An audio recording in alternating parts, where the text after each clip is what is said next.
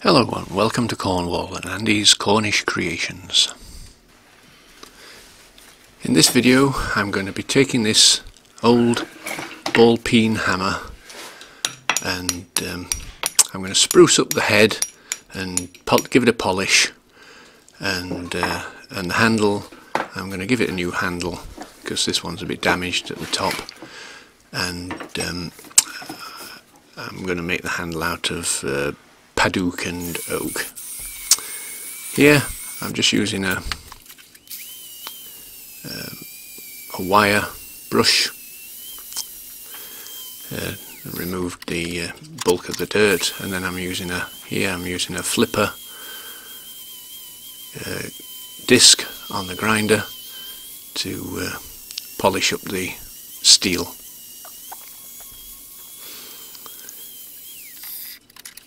This is only a sort of a rough polish just to get the surface down, and then I'll be sort of fine-tuning it as I go along.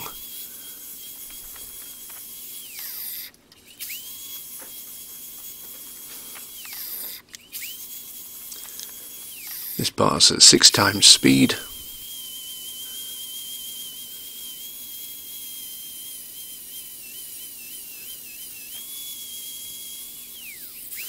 And I'm trying to get all parts of the head down to bare metal.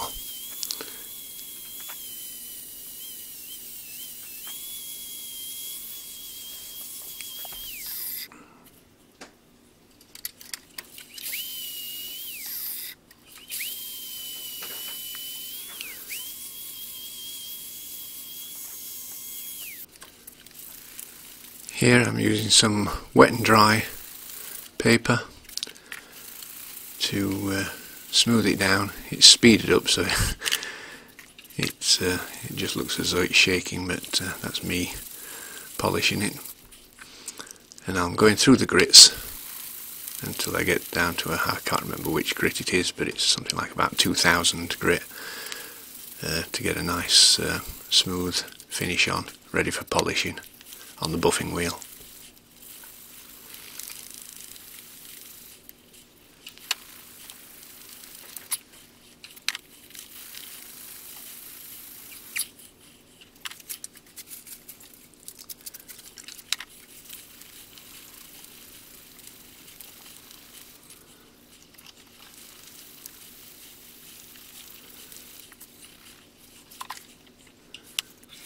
And here we are, a bit of green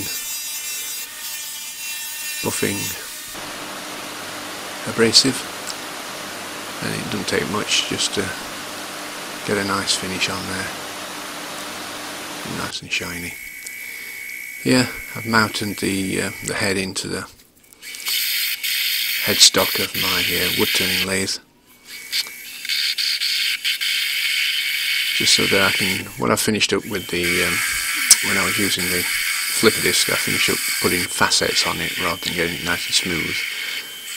So I put it on this so I get a nice smooth finish.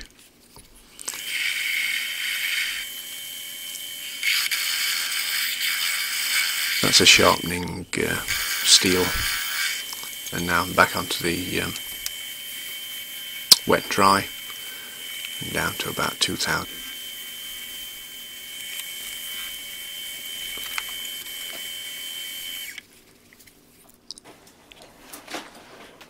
This is a solution called cold blue, and it has a chemical reaction with the bare steel and turns it sort of a blue-black colour, but also has the effect of protecting it against rust. So the areas that I'm not going to leave shiny, I'm treating with the cold blue, and that should stop it rusting or tarnishing over time, and also gives it a nice look. They use it a lot on gun barrels and things like that, just to make it look more attractive and protect against rust.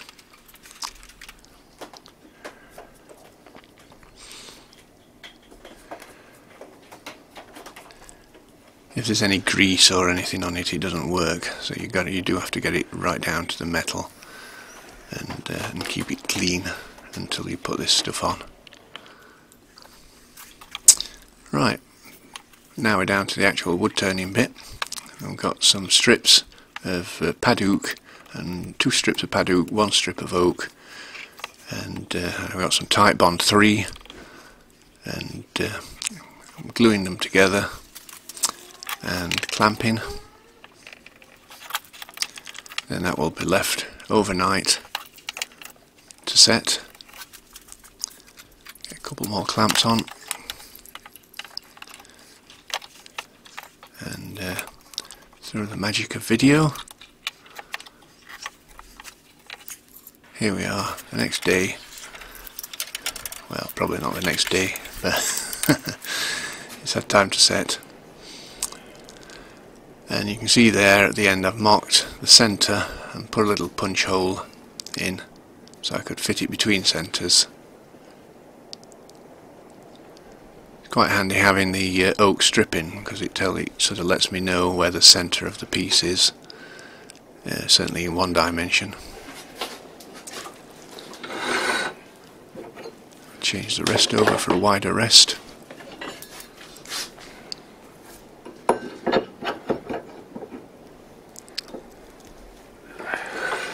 And what I'm trying to achieve here is sort of looking at the handle end on. I want an oval shape, so I'm not turning this fully round. I'm just turning it so that on 2 sides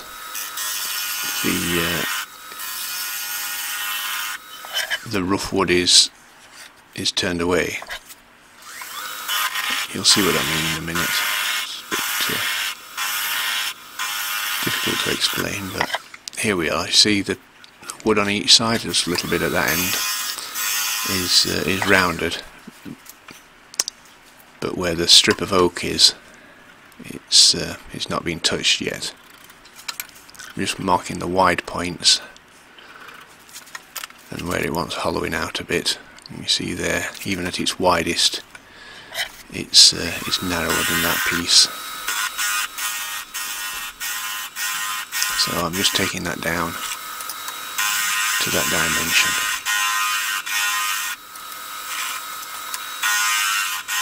I'm using the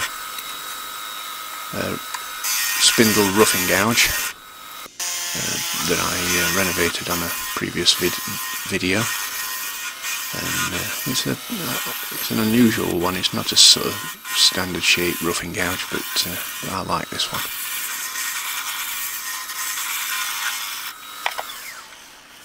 And there we are. It's the right dimension. Now, to make it oval, what I've got to do is make 2 new holes so that I can put it on the lathe off centre. So I'm coming 5mm each side of that original hole. So what will happen is, when I mount it on those secondary holes, the piece will be turning off centre, and I'll be able to turn the sides down, and it should finish up with an oval shape. And I do this at both ends.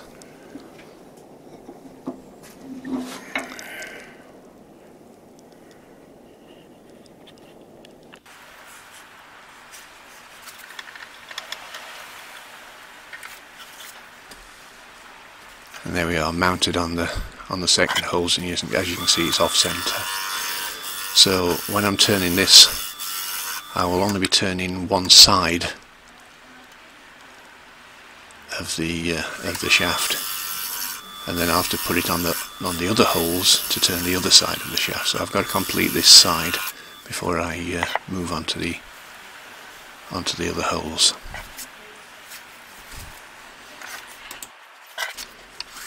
I'll move the tool rest over. I don't like working towards the edge of the tool rest, just in case it slips off.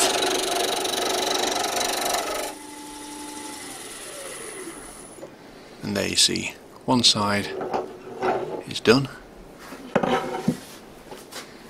apart from a little bit narrowing later on. So I'm just removing the tailstock. I'll pop it onto the opposite holes.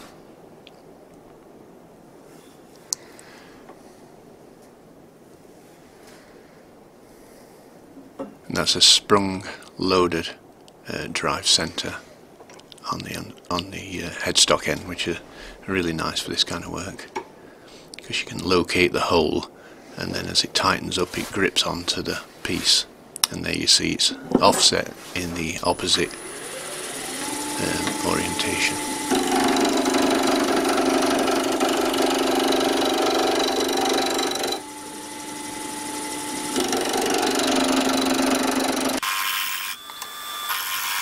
Up to 4 times speed,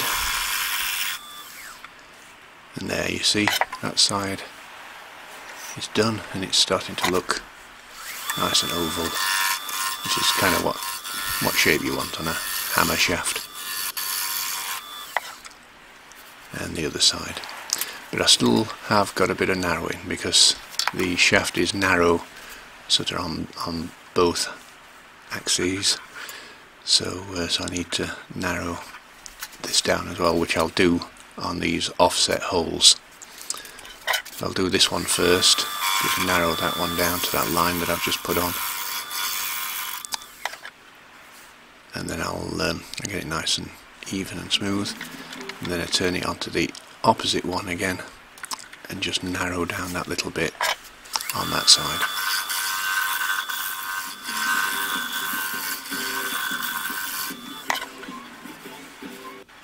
And there you can see it's a nice sort of ergonomic shape.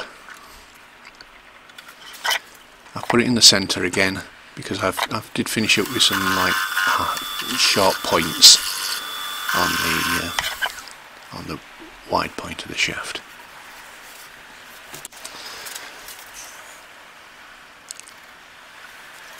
Here I'm sort of working on the head end, hammer head end. I've marked the widest point, and I'm taking the width down to where it fits into the head of the hammer. There's a limit to what I can do on the lathe. Now I'm sanding it down from I think it's about a 120 grit. I got a decent finish on it, and it does turn quite nice, Padouk. I'm sanding it with the grain. Keep it nice and smooth.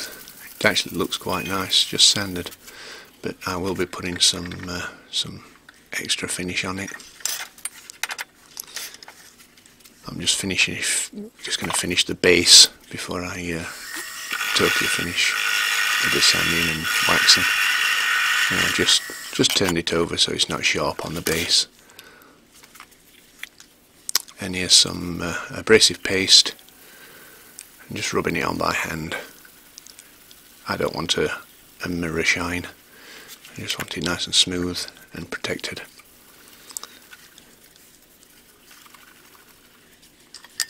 And then some wood wax 22 for a final finish. And applying a bit of heat. And quite often with wood wax 22 I'll apply it on the lathe, and the friction from the lathe turning will produce heat to melt the wax. But because I'm doing it by hand, you haven't got that heat, the same amount of heat. So I'll heat it up with a paint stripper, electric paint stripper, and then buff it up.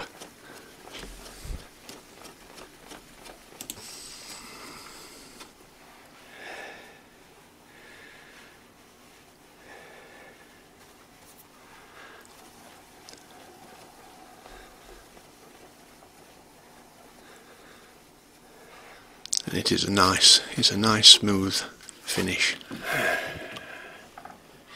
and it's yeah, it has come up really nice. I like the little strip down the middle.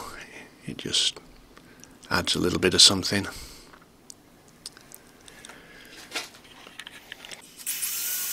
Here I'm using well, I forget what they call it. It's like a electric finger file, something like that. But they're quite handy for little projects like this, because filing it by hand is a bit laborious. And there I'm just doing a bit, trying it on. I need it to go down a bit deeper. And I've got it in the vise, protecting it with a rag so I don't damage the handle.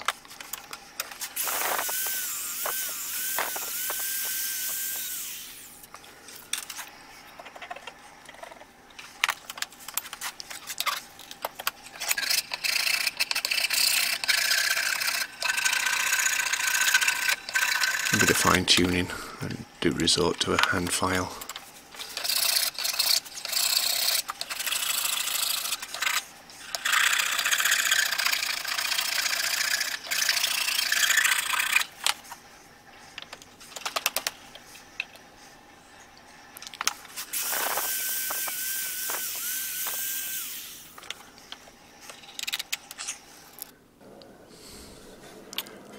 There we have it. Here I'm putting a saw cut down because I'll be putting a wedge in this, and rather than just trying to drive the wedge down, it's a lot easier if you've got a saw cut there that will allow the wedge to go in.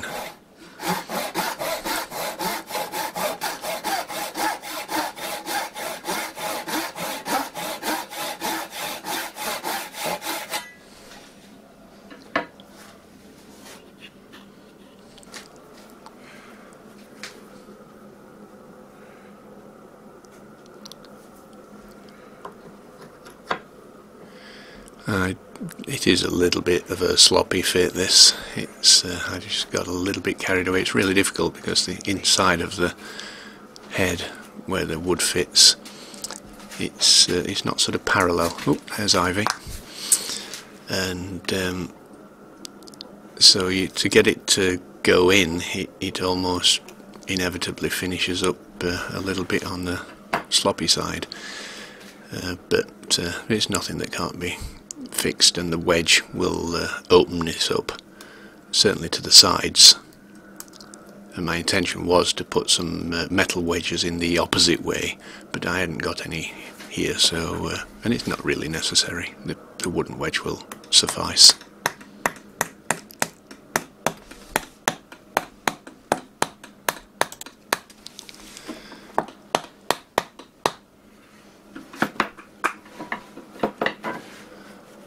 Wipe any excess glue off.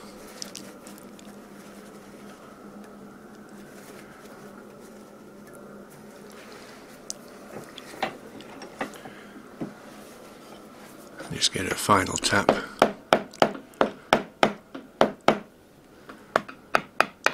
Just make sure the head's in the right position, and that's good and firm.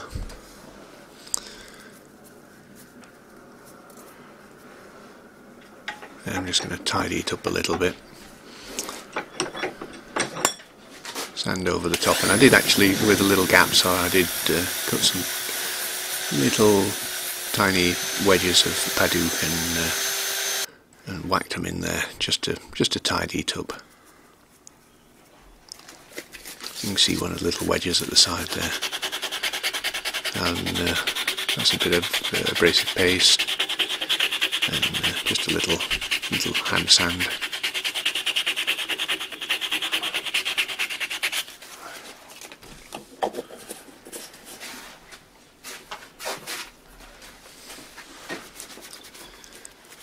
And then a little bit of wax on the top just to finish it off.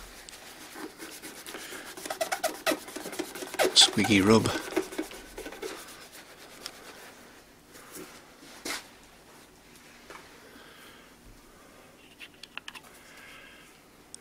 Okay, so there you have it. One ball peen hammer, restored, polished the head up and put a new handle on it, and a bit of a fancy handle. It's nice and slim there, and it's sort of an oval shape, which I did on the lathe. and it's got a slice of oak running through the middle of it, just to give it a bit of interest really. It doesn't need it, but it's just a bit of a novelty. But a really nice finish on it. You can still see the holes on the end, but I'll not bother with those because it hits a hammer at the end of the day. But yeah, it's all finished off really nice, and this is probably something that I'll use, and it's a nice thing to have. Anyway, hope you enjoyed the video. If you did, give it that thumbs up, share and all those other things. And okay, the battery just died on me. Where were I? Yes, please leave a comment. I do enjoy reading them, and I do try to reply to them all. Anyway, it's been a mixed bag this weekend. We've had wind, rain, even a bit of sunshine, and it's fairly mild at the moment.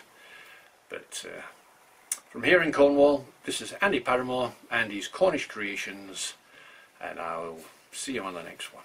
Goodbye. Yes, thank you for watching it right through to the end, and if you can, do check out some of my other videos.